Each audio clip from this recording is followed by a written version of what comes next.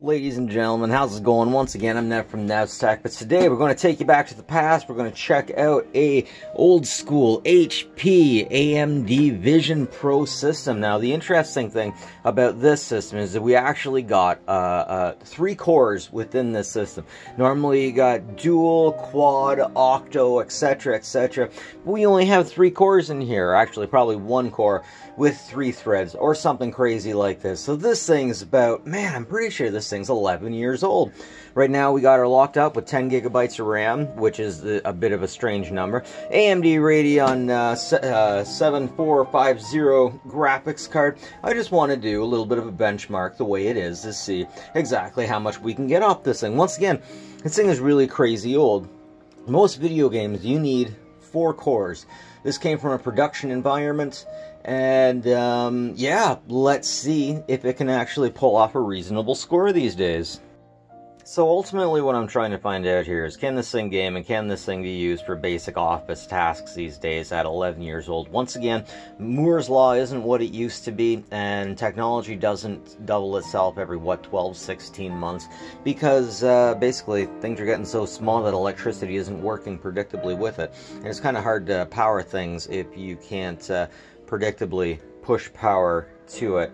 So I'm going to start off with the benchmark, going to give it a bit of a gamer test, and then I'm going to switch over, upgrade her as hard as I can, and I'm going to make her as fast as I can, and then after that we will we'll basically see if there's any point in having a system like this in this day and age, if it would actually help a user, if it would hold them back. Ultimately, I want to make sure that this thing is faster than a mini PC, than the mini PCs that we've been reviewing before in the past. Is there a place in the world for an old girl?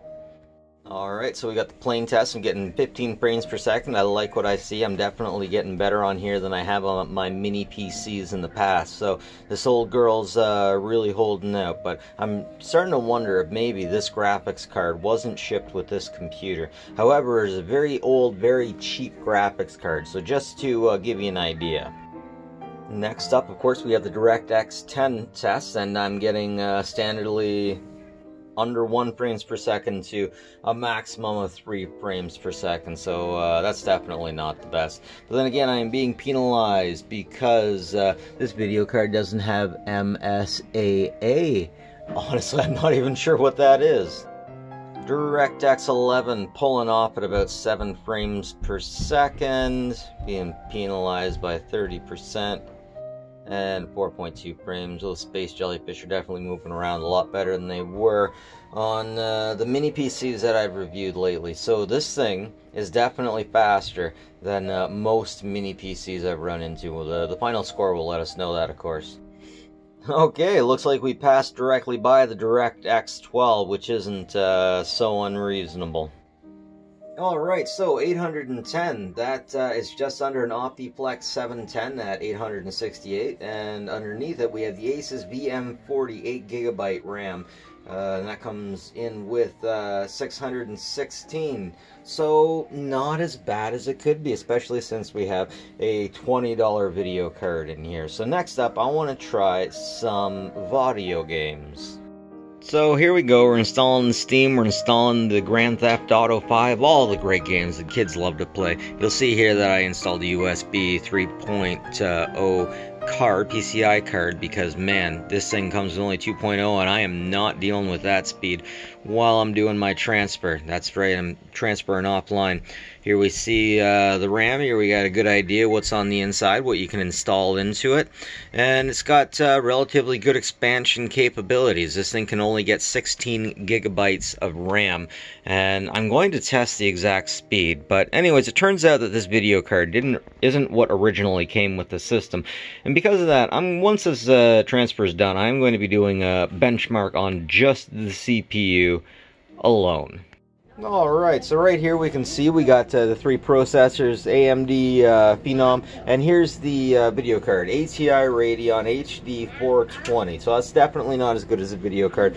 Let's take it for a spin and see how it does though. Alright, no GPU, no problem. We're getting a score of 319. It would be better if the 3D mark actually pushed or at least told the system that it can't do DirectX 12. We would have a better score here. But as it is, even totally removing the 3D, this is still better than Lenovo T420 and HP Compact 6200. Wow. Okay.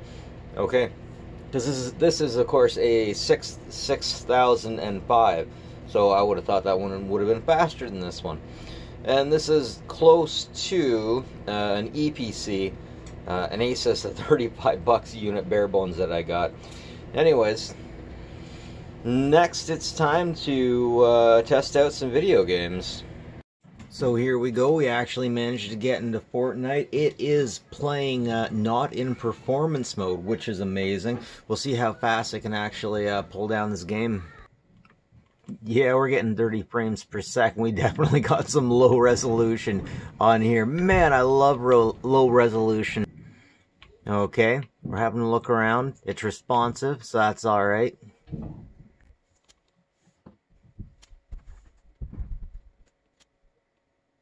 I think it looks like it's from PlayStation 3, man.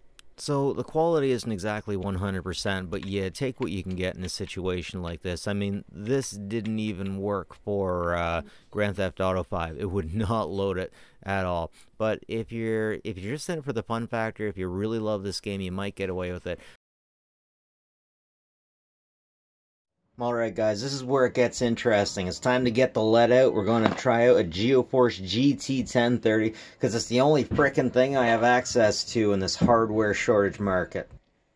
So as this is updating, let's talk about the RAM. Once again, we can only have 16 gigs RAM maximum. This is what I got. It's what I'm rocking out. We got some DDR3 laptop type RAM inside of adapters. This makes reusing it a lot easier, a lot cheaper. These adapters are only about $5 each, but about an 8 gig stick shipped from Alberta is $30 at the moment.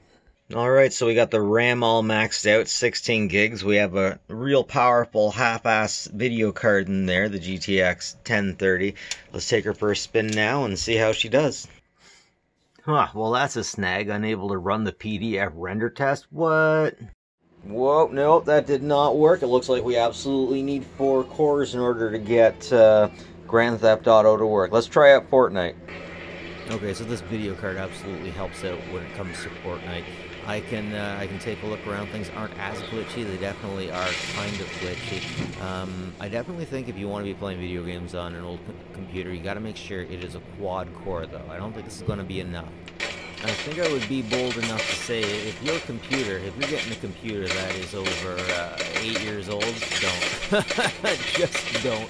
Unless you really know it, unless you really understand it. It seems to be after 8 years, just the flexing of the heating and the cooling and just being around that long is really hard on a system. Man, computers live only like half as long as dogs at best, and after a certain point in time, it's just best to leave Betsy out to pasture.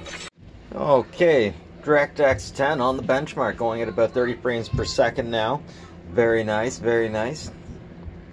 Sorry, that was DirectX 9. This is DirectX 10 operating at 10 to 13 frames per second. That's definitely better than we had before.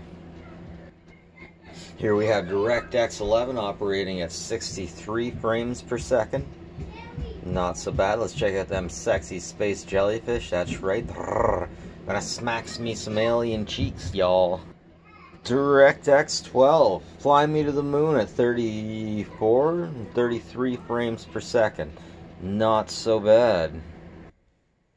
Alright, and that brings us to the end of this adventure. Passmark score 1,300. Honestly, the first time I ran this score, I got 1,800. So this is about the same speed as a Dell i3 Optiplex 9020, a Lenovo M700 i5, or a Lenovo M92 i7 with 8 gigabytes. Anyways, would I recommend this system? Nah. Not unless you're absolutely desperate. You can get the thing for like $20 with an SSD. Remember, always install an SSD. Never use bad power supplies, and never use old hard drives. Never buy old hard drives. There's only pain down that road, my friends. Anyways, that's it from me. Nev from Nev's Tech Bits. Like and subscribe if you like this stuff. It's always appreciated, folks. And as always, take care of each other.